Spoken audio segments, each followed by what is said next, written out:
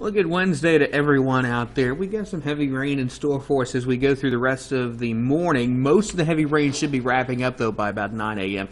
Could see a few lingering showers as we get into the afternoon, but once we get into the overnight hours, rain should be winding down. So here's the futurecast. We're starting it off at 6 a.m. Again, you see some heavy rain still pushing through portions of the area, the Golden Triangle, West Alabama, but that will quickly push off to the south and east into central Alabama by the time we get to, say, mid-morning. But you see we've got this wraparound low and some lingering showers as we go through the rest of the afternoon. They're going to be hit or miss. More spots than not going to miss out on rain as we head through the afternoon hours. We dry things out overnight. Temperature's going to be on a range today, anywhere from the low 60s up towards Iuka, Boonville, New Albany, Oxford. But we could see some 70s on the board.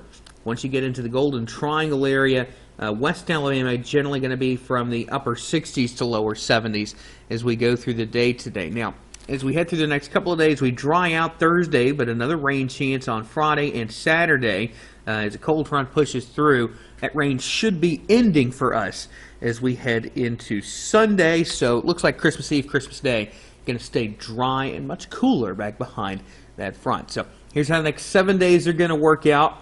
Again, you see the rain chance on the board. We're going to start off with 80% for the early morning, then drop it back down to 20% today as we head into the afternoon hours. You see temperatures stay above average as we head through the rest of the work week. We stay dry temporarily, at least on Thursday, but more rain on Friday. Then that front pushes through. High temperatures only making it into the 50s on Saturday. Pretty good chance of rain Saturday morning and maybe even into Saturday afternoon as well, but ending overnight.